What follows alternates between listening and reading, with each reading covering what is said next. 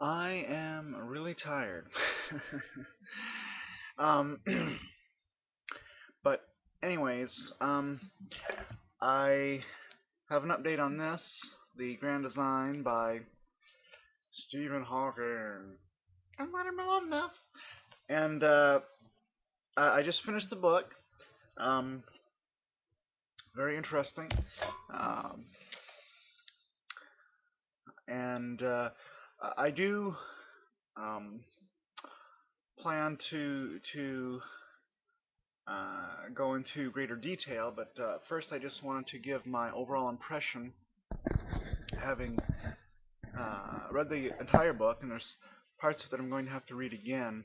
Um, the part on backwards causation, which really isn't very long. It's only like 2 pages. And the last chapter, I really didn't follow what he was, what they were getting at in the last chapter, the grand design. That's the title of the last chapter of the book, the grand design. Uh, they're kind of talking on and on about the game of life, which I thought all through the book when they keep alluding to the game of life, I thought they were talking about the I don't know, Milton Bradley or whoever published it, board game where you roll dice and you go around the square. But apparently there's actually a some computer software called the Game of Life, which is very interesting and has it seems that it would have a lot of interesting and important applications and implications. For example, you could use it to model evolution, like a virtual organism evolving. But yeah, so I'm gonna have to read that chapter again. But my general overall impression of the book, what I'm hearing Hawking and Molodinov saying, and what I'm hearing them saying, what they're intending to say, could be two totally different things. But what I'm hearing from the pages of the book, they uh, want to. They're faced with the teleological argument for God's existence, and they find the teleological argument compelling, inescapable, but at the same time, they don't want to admit that a theistic God exists. So they reject the conclusion a priori. Uh, so therefore, they do all kinds of hand wavings to try to come up with some possible explanation, namely a version of the multiverse hypothesis, not theory, hypothesis, and tying this into M theory, brain theory, string theory, whatever you want to call it. Um, and there's not really any evidence for any of this, but they're hoping that maybe someday they might find uh, evidence, and at that point they will have um, a natural explanation of the beginning of the universe, and God is not necessary for that because there's a natural explanation.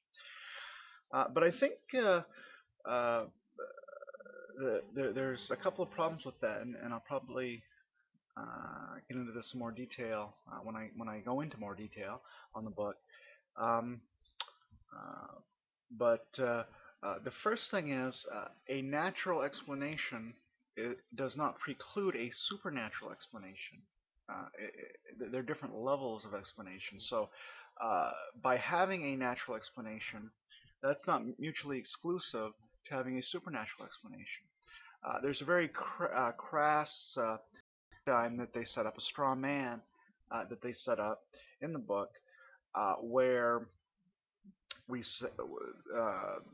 scientists will study various phenomena of nature, and it progresses. So at first, there's not a lot known, maybe just like Newtonian theories of gravity, and then over time we discover more and more.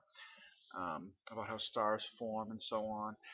Uh, so we the assumption, the paradigm is that religious people, such as myself, would take the current uh, absence of a scientific explanation and say, well, uh, we hope science doesn't find anything, but until then, we're going to say that God directly did this. Um, and then science progresses, and there's less and less gaps. It's the old God of the gaps um, stereotype, which Christians don't hold to. We explained this a billion times. It's not God of the gaps. Okay, we know that God of the gaps reasoning is fallacious. That's why we do not use God of the gaps. Uh, uh, so there's that whole straw man. Um, and then the second problem, um, the first problem is this misrepresentation of the interrelationship between science and religion, which they conceive of as the God of the gaps. Um,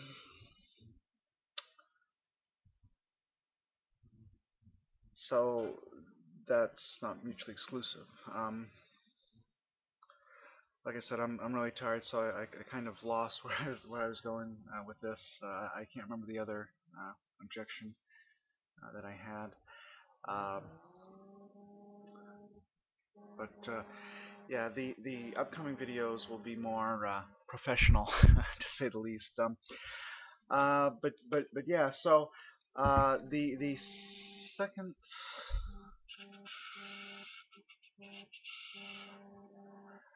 yeah, it's gone. But as I uh, go through this, oh, I remember now. Uh,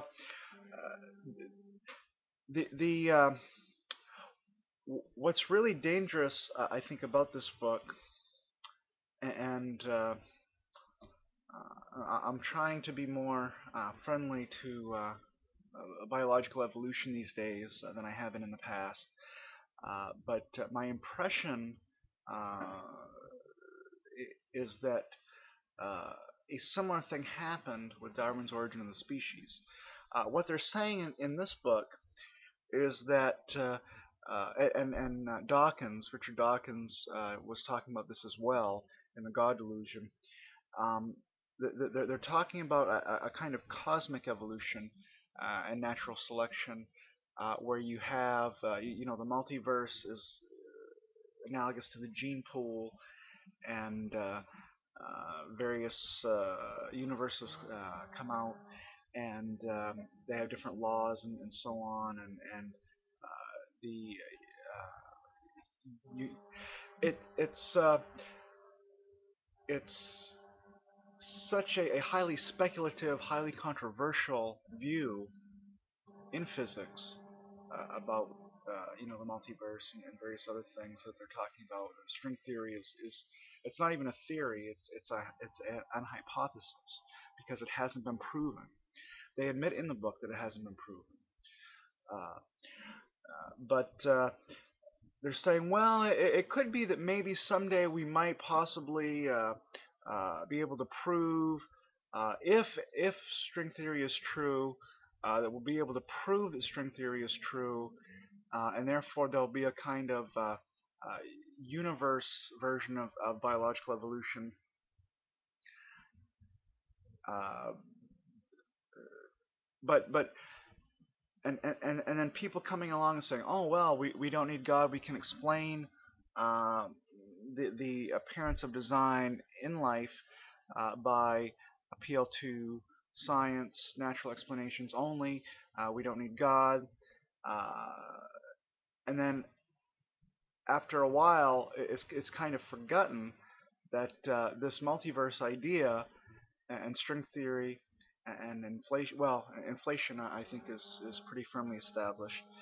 in science, but the multiverse and the string theory is very speculative and unproven at this point. Now that could change. That could change in the future. But it could be that they'll just sweep under that this is a suggestion, sweep under the carpet. This is just a suggestion, and people will just kind of assume that it's an absolute fact. There's no room for God because we know that there's a multiverse without any proof. It's just a suggestion, and then after a while, after suggesting it enough, they'll people perhaps will think that it is a certain assured result of scholarship. Um, but like with Darwinism, uh, or with biological macroevolution, uh, we don't eliminate the need for God by providing a natural explanation. The natural explanation itself is depending upon the supernatural explanation. But that's another story for another time, which I think I will get into as I talk about this book. Uh, Model-dependent realism is one of the topics that I want to deal with. Miracles, that they badly misrepresent miracles are.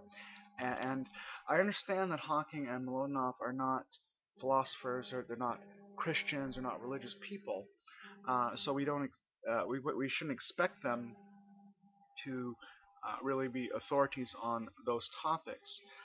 But yet, when the whole book is about how there's this grand design that's just a necessity of a atheistic universe, or an impersonal deistic universe, uh, and like all through the book, they're talking about how the Bible's wrong, and I don't know. It's like they think they're an authority on something, but they really don't know anything about it. Uh, so, and the whole book is based on one gross misunderstanding after another. A lot of contradictions in the book. Quantum mechanics is certainly a very difficult thing to understand. Even quantum physicists don't understand it, as they rightly point out in the book.